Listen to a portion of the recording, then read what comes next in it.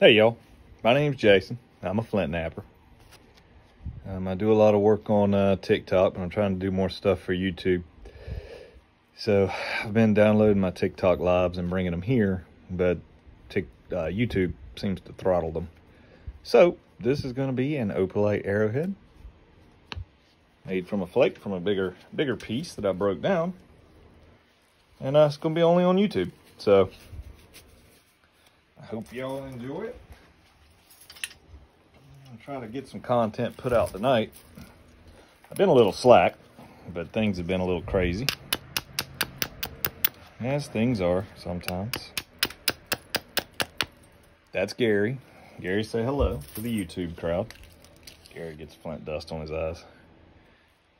Gary's my buddy and the only employee here at BlackKnife Stoneworks. Subscribe! Gary makes me laugh. Gary's more for me than he is for anybody else. I don't know. Maybe other people like Gary. I don't know. Hit the subscribe button. So we're going to take some percussion flakes here.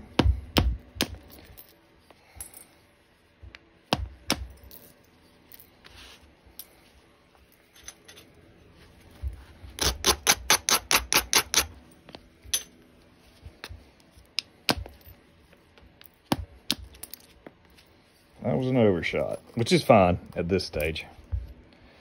So that flake ran all the way across and took out the other side. And we lost a little bit of width, but you lose a lot of thickness with overshots. So sometimes good, sometimes bad.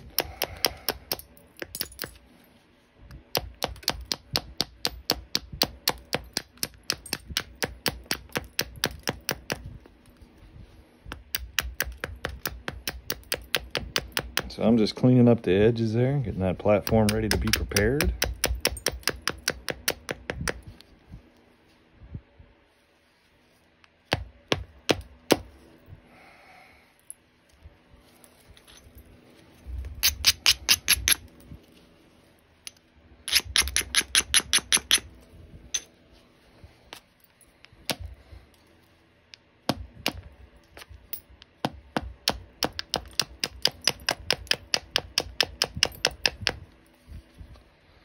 Hope y'all can see what I'm doing.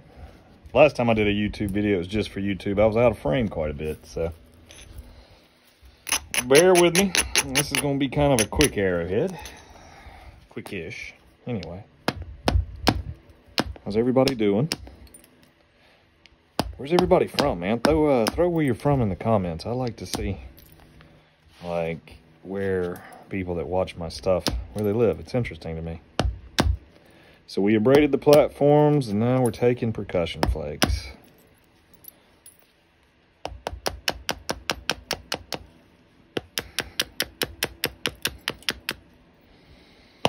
Now over on TikTok, I started getting subscribers, so that's like a monthly subscription to the channel, which is cool. It helps to support our work, and I want to do some subscriber exclusive giveaways.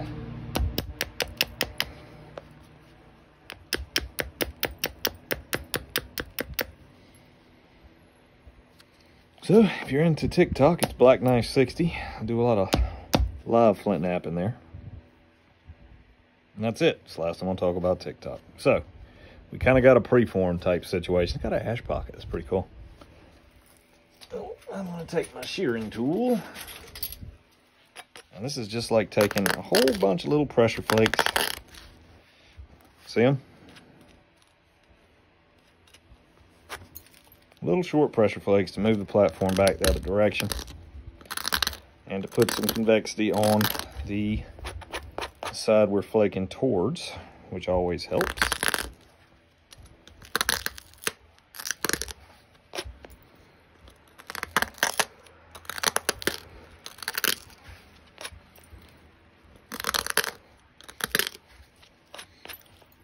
And we're going to keep percussion flaking so we can get rid of some. You could pressure flake it at this point, but we'll get rid of some more of the thickness quickly that way. The faster we get rid of the thickness, the better off we are.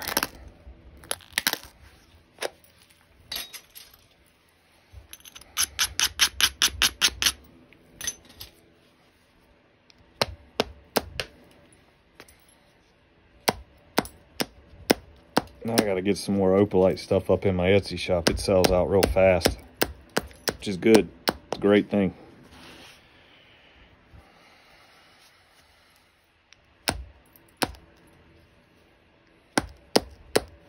So this, let me, if that moved that platform down enough. Sometimes that's all it takes. There we go. There goes some good flakes. Okay. So we still got a little knob right there, and really, our best bet right there is going to be indirect. So I'm going to do that real quick. That doesn't show up as well.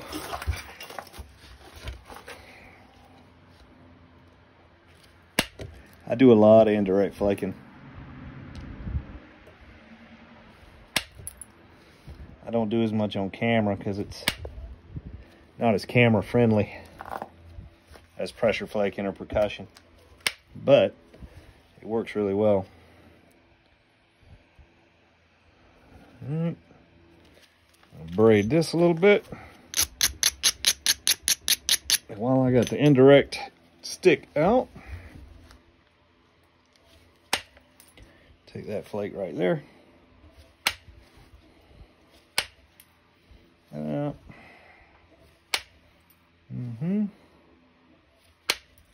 Okay. So here we have it. We got a pretty much ready to pressure flake preform here. Pretty thin. Platforms are pretty regular. So let's grab our pressure flaker, which I just made a, on my last live, I made a crescent moon. I really knurled the pressure flaker up. So what I like to do is take this as a piece of crane rail I got from a plant. A little ball peen hammer. And go ahead and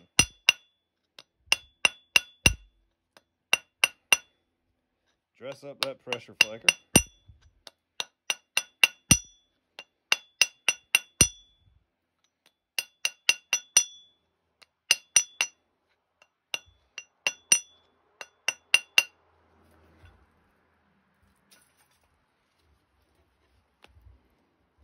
Now I do a lot of pressure flaking into my hand pad like this, which you've got to have a hand pad when you're pressure flaking, but really the best thing to do is to put it between your legs and use your thighs to generate the force you need.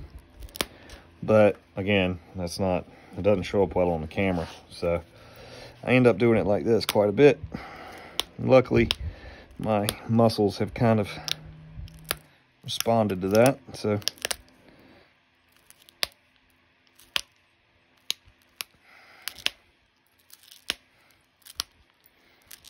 I'm able to do what I need to do with the pressure flakes pretty easily, just like so.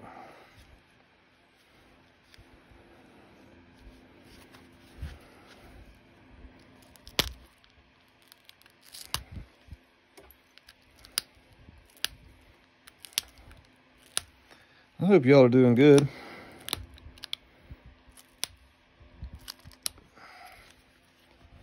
Everybody's having a good weekend. Now I'm going to take my shearing tool and shear back the other way.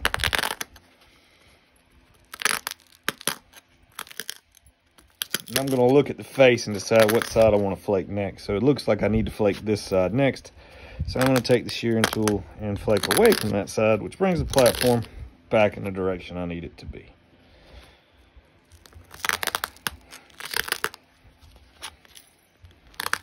And get the bottom squared away.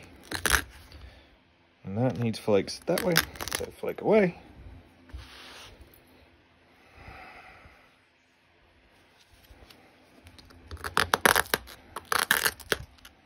I'm trying to do this one in under 30 minutes, so let's see how it goes. We're at 10 minutes right now. It's really taking shape, so I don't see a reason why we can't do it in under 30. But, well, let's find out.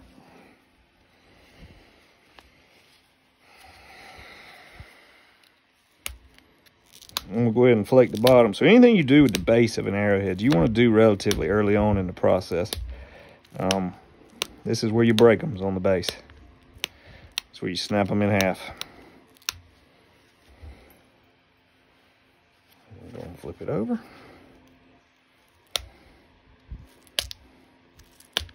Now I have to be careful with this side because, see, this last pressure flake, it ran to here. Okay, there's a nice rounded surface here. The further I push these, the further these are going to run. Now, so there's a little pronounced ridge here. This one has the real chance of overshooting, which is also why I'm shooting them down at an angle like this to keep them from overshooting. Okay, so that one ran to here. Now that's a dangerous flake. So we either got to slow down and not push as hard. So, or we're going to end up blowing the side of that off.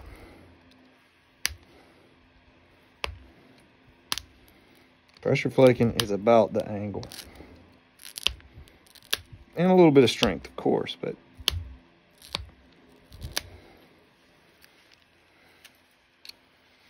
I started hinging up, which, to be honest with you, is a good thing. Because we were going to overshoot that.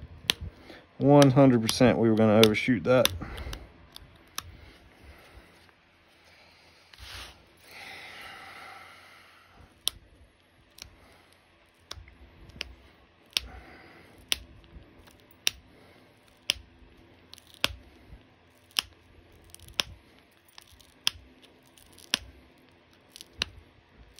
And then we're going to run our line of pressure flakes on that side.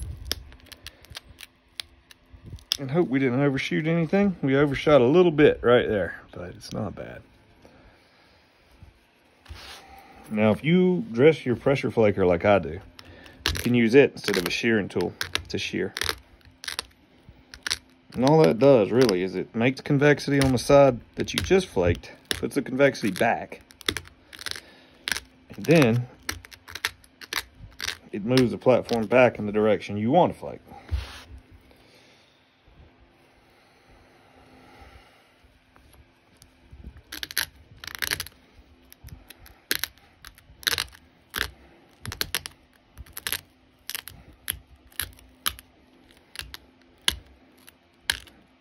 I need to make some more knives and stuff. I have an Etsy store. It's BlackKnife Stoneworks on Etsy. I've just kind of lost the drive here in the last few days. Haven't been making as much content. It comes and goes. I'm sure that you guys out there that do this kind of stuff, make content and art, sometimes you kind of lose it. But let's see if we can get it back today. Huh? I think making a nice simple arrowhead will go a long way towards doing that.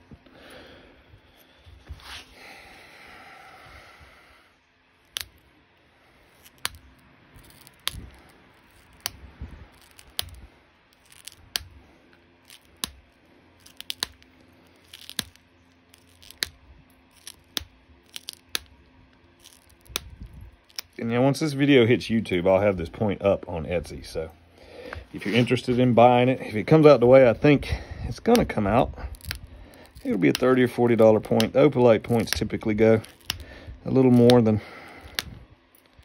some of the other stuff. So free shipping in the States. So head on over and check it out. It's BlackKnife Stoneworks on Etsy if you are interested. May not be that much. We'll see. We'll see how I feel, what I think about it when it's done.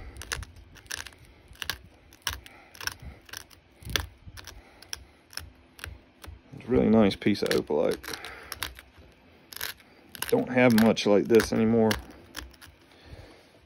This was actual cullet.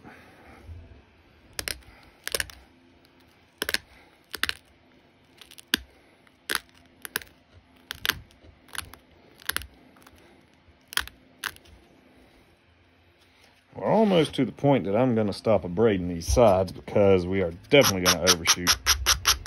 But that's looking good. It's got a slight curve, but that's not a big deal. Not a big deal.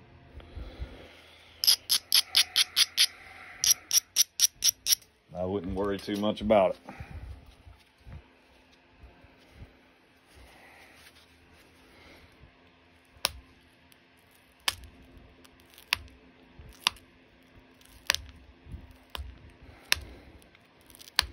So when you get the flakes to go past center, you are effectively thinning the piece. So people are always like, how do you thin? How do you thin? Well, The only way to thin is to get them to go past center.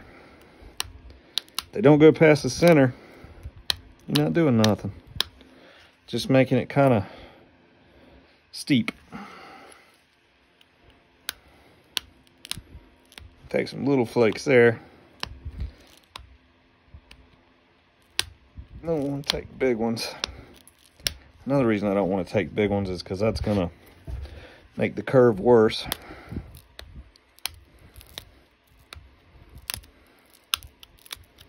A lot of times to get the curve out, you lose so much length, it's kind of unacceptable. So a lot of times you leave a little curve in the end. I don't know that it makes any difference whatsoever when you're shooting them. If you shoot them. I make a lot of mine into jewelry. Get a nice point. We can get her to hold together.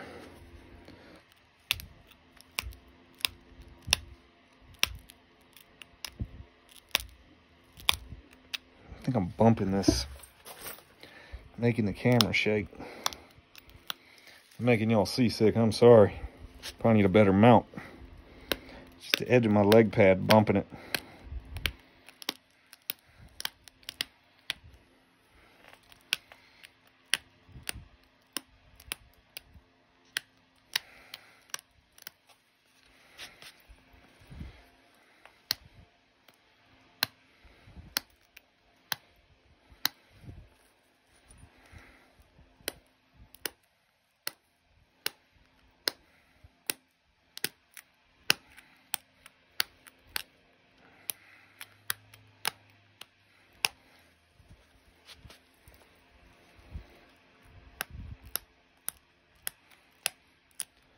We're just going to do some short flakes to shape it a little bit. I'm kind of happy with the overall profile here.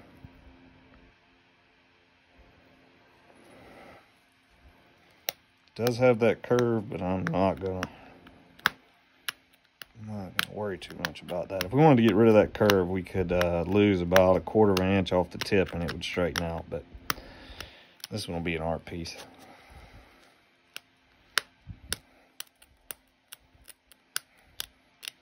Be curious to know for somebody that does like build these things and test them.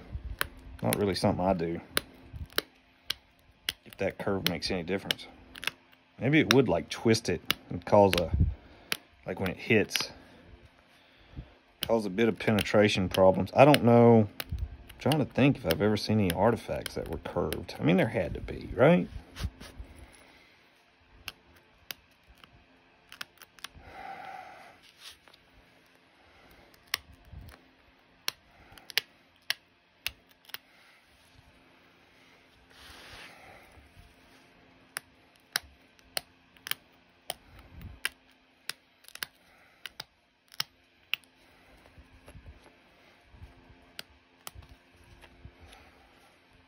It's looking good, isn't it?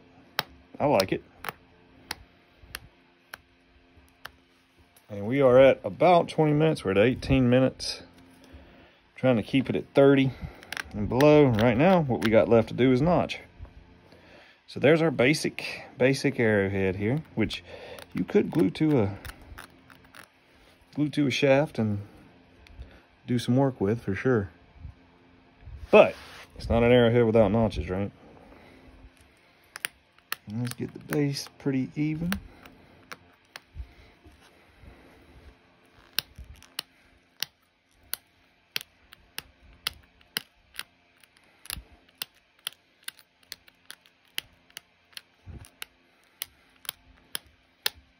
There we go. I don't even know if I need to throw in channel notches on that because that's pretty thin at the bottom. Pretty nice looking point. I'm happy with it. Don't say that too often. Might be a good night to chip a bit, huh? I have been just off the last few days. All right, so we're gonna take this. Now what you gotta watch out for when you're making notches is it wrapping on you on the pad. Now you can put a little piece of leather underneath it, but it's the same basic concept as pressure flaking. You're just gonna take little small flakes and then flip it and go the other way.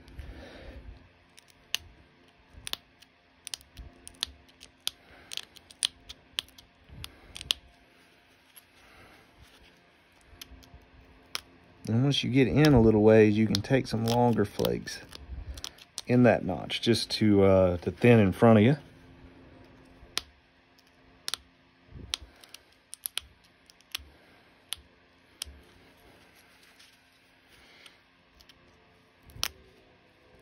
I don't know, can I put a link to something in a YouTube description?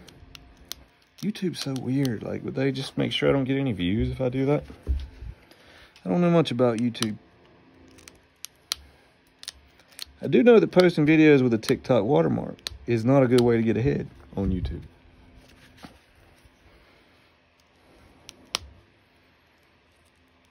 That I do know.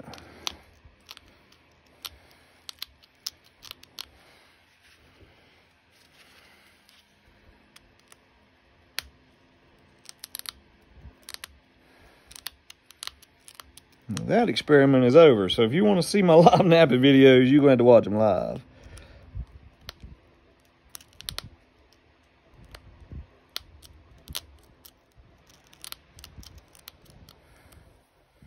I do wish TikTok would let you get them without the watermark.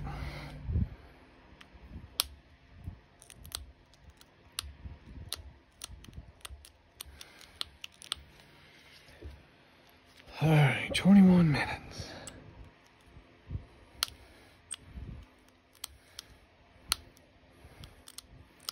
And you just want to make sure that this notch stays wider than the tool you're using to notch with. It seems like common sense, but you end up breaking quite a few before you realize that. You hit them on the sides, it's like playing Operation. You hit them on the sides, you're going to break it.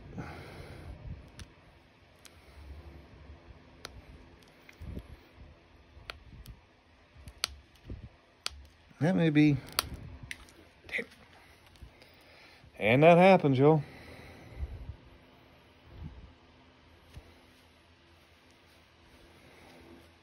That's okay.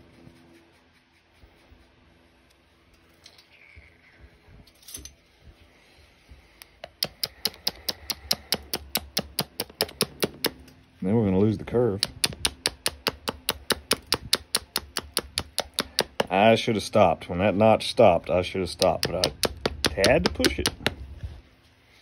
It's that one more flake mentality.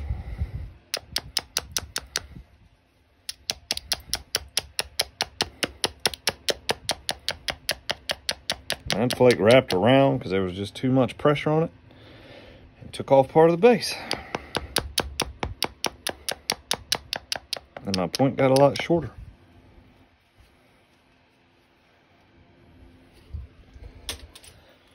Okay, let's try her again then. That kind of thing's gonna happen.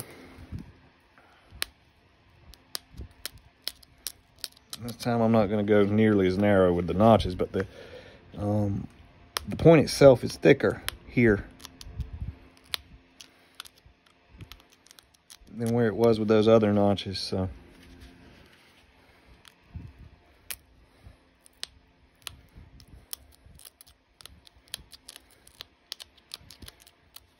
The thicker it is, the thicker the notches. If you want successful notches. Thicker notch too gives you more chances to recover from like a stalled platform.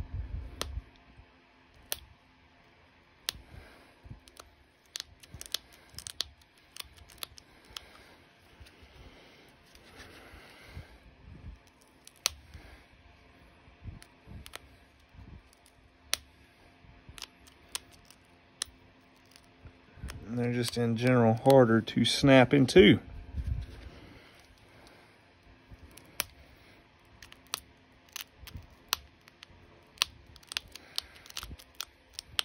Okay, one more notch.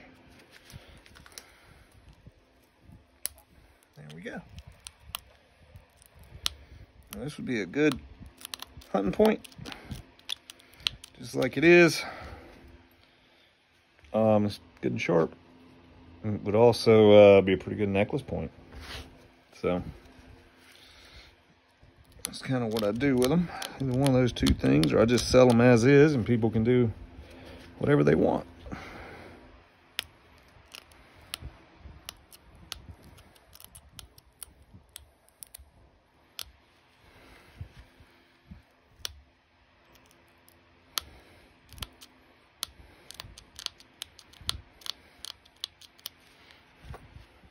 right, 25 minutes.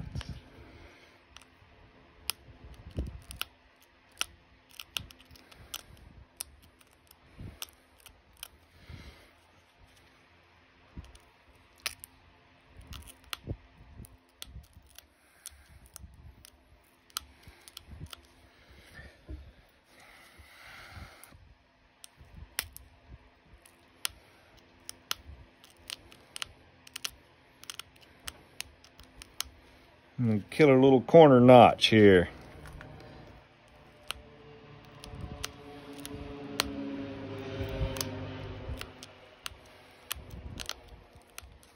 I always get excited when the notches start to line up.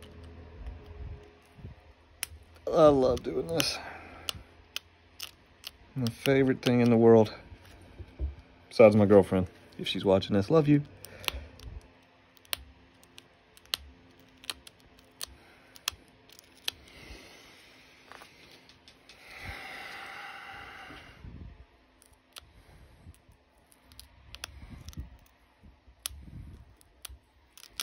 All right, there she is, y'all.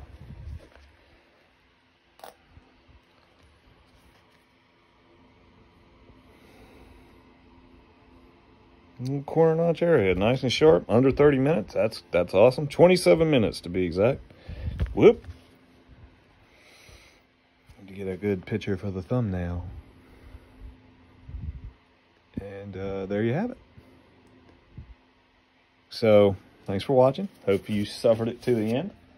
BlackKnifeStoneworks@gmail.com if you want to email me about anything. BlackKnife Stoneworks on Instagram. BlackKnife Stoneworks on YouTube, and at BlackKnife60 on TikTok. Evening.